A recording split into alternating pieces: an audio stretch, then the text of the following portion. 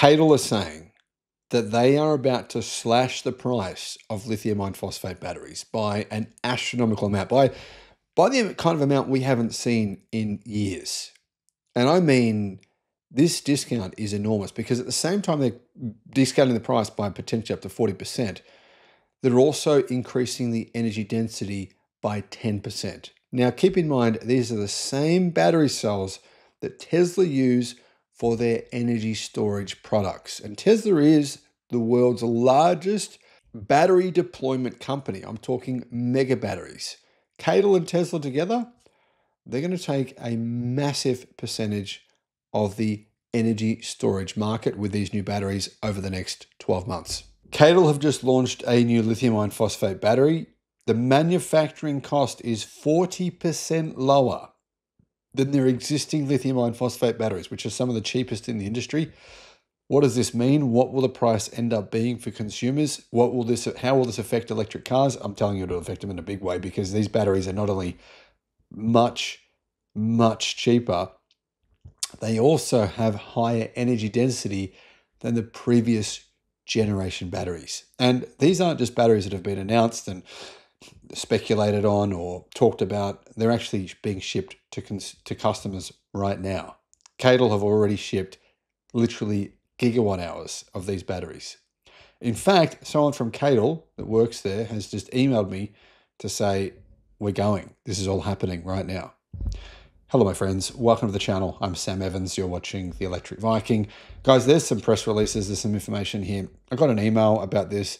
There's an article on cnevpost.com. None of that really tells you what you need to know. To be honest, it doesn't.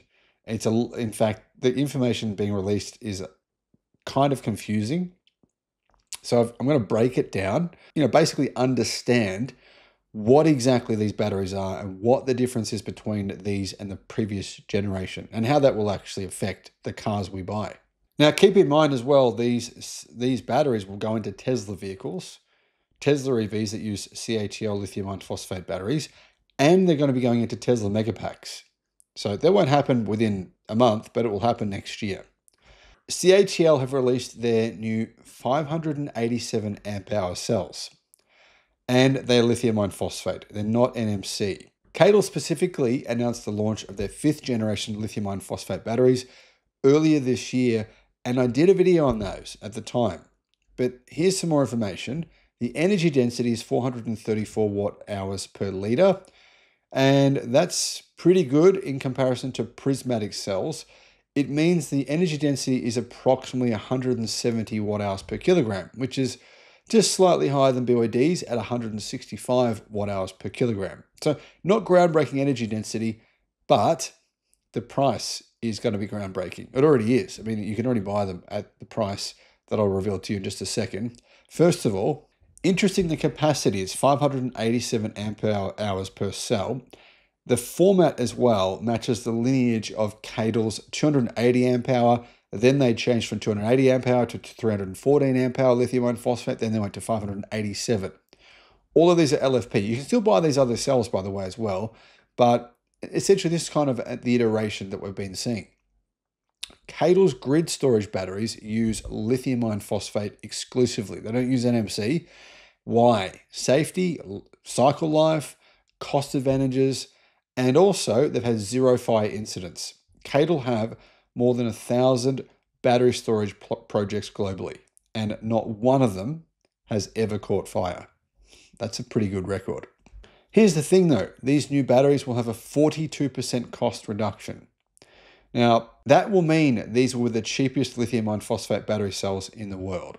And they're actually quite a big, large format energy storage prismatic cell. So not a cylindrical cell, but a prismatic cell. But they're one of the biggest we've seen so far. Guys, typical EV lithium iron phosphate battery cells are 120 to 200 amp hours.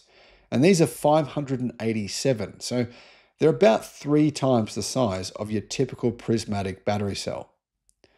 So this means basically the cells are designed for grid scale energy storage, renewable integration, peak shaving, commercial battery storage, utility battery farms, industrial microgrids, not for cars. But I'm hearing there will be cars using them. I mean, basically, CATL are not marketing these for cars, but you certainly can use them for cars. And here's the thing. If the batteries are a lot cheaper, how much cheaper are they going to be? Well, the numbers are pretty crazy. $40 per kilowatt hour. Currently, lithium iron phosphate prices are at about 55 to $60 per kilowatt hour. So it just brought the price of batteries down significantly by nearly 40% with this new battery innovation, or these new cells from CATL. And that is actually pretty insane. Why is it that they can bring the price down so much? Well, one thing is they are able to produce one cell every 2 seconds. So their production line is really, really fast.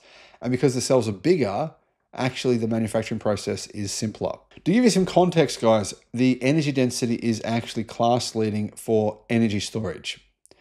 Energy storage, 434 watt hours per litre. That's extremely high. Previous top tier energy storage batteries, lithium iron phosphate, were between 380 to 400. So this is the highest I've seen for energy storage batteries. And of course, like I said, this will benefit Tesla. They'll be using these in their mega packs, in their home power walls. It's going to be actually a really good for customers because it should bring the price of your power walls down, and the energy density of the power walls should increase at the same time.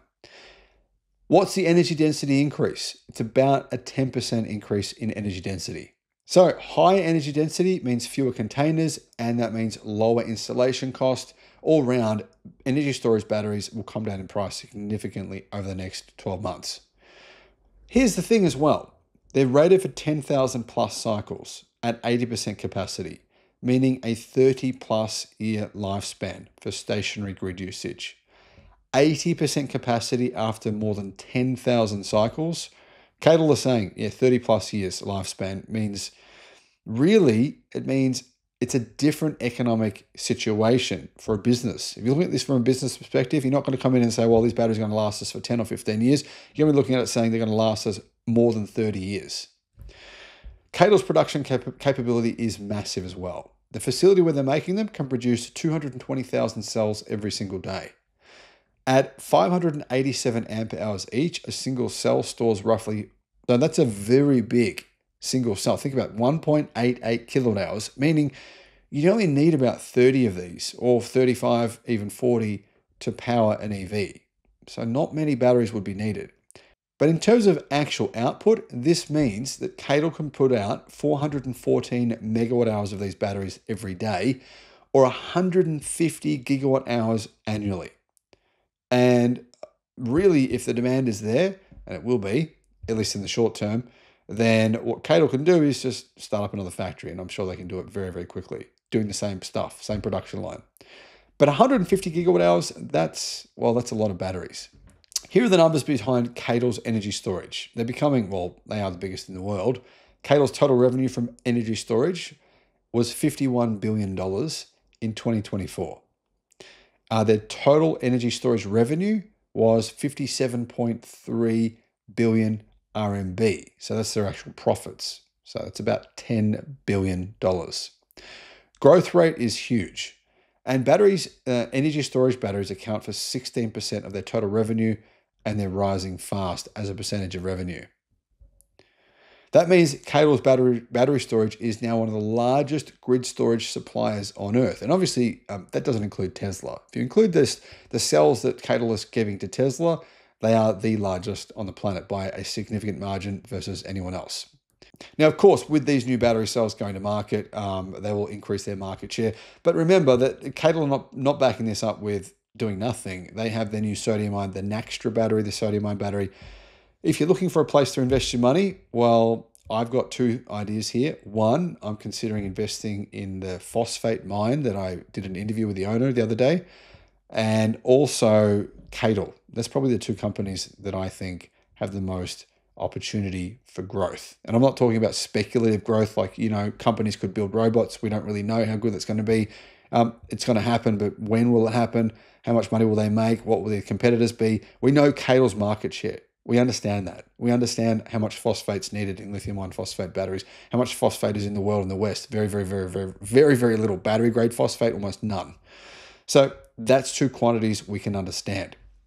These cells, what are they designed for? Well, primarily designed for long duration renewable storage. That means home batteries and big batteries. But there's no reason you couldn't use these in an EV as well. The huge capacity and cost reduction targets, though, are really going after solar and battery farms, wind and battery farms, 24-hour renewable grids, industrial peak load balancing, so factories, for example, megapack competitors, Tesla's megapacks, etc. These cells, though they are in competition to Tesla's megapack. That said, though, Tesla uses CATL cells inside its megapacks as well, but they will rival BYD's ESS Cube, the EVE 320 amp hour container cells. So EVE Energy make batteries for EVs and for energy storage in China. Then there is lithium 300 to 330 amp hour battery cells for energy storage. CATL are going to dominate this market. They've already got a big market share, but they're going to take more market share. So guys, let's summarize the actual batteries. They're lithium iron phosphate, large format prismatic energy storage cell, the biggest format energy prismatic storage cell we've ever seen in the market. They have 434 watt hours per litre of energy density, 10% energy density improvement over the previous generation at a cost potentially 30 to 40% cheaper. They're designed for grid scale battery storage. They bring the cost down while, okay, analysts are saying 42%, but I think that might be a little bit exaggerated, but it's a lot. Production, 220,000 per day. One cell every 2 seconds. Considering how big they are, that's a lot. Failure rate, well, we've never seen any failure rate in any lithium iron phosphate batteries for energy storage from CATL, ever, in more than 1,000 storage projects. Mass deployment is underway. There is already 2 gigawatt hours that have been shipped within the last few days.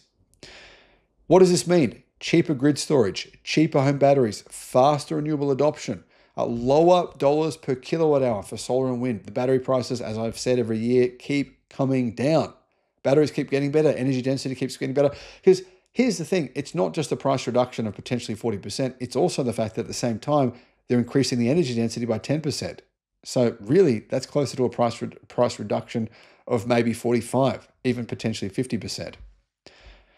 What does this mean for Western companies and other rivals who sell energy storage batteries? Well, it means that they'll lose some of their market share. But that said, this sector is growing very fast. This news may not seem that big, but actually it's a huge deal. What it means is that CATL's rivals will have to reduce the price of their batteries to compete. Otherwise, suppliers will just simply order from CATL. And why wouldn't you? I mean, they have nearly 40% market share worldwide in the global battery market.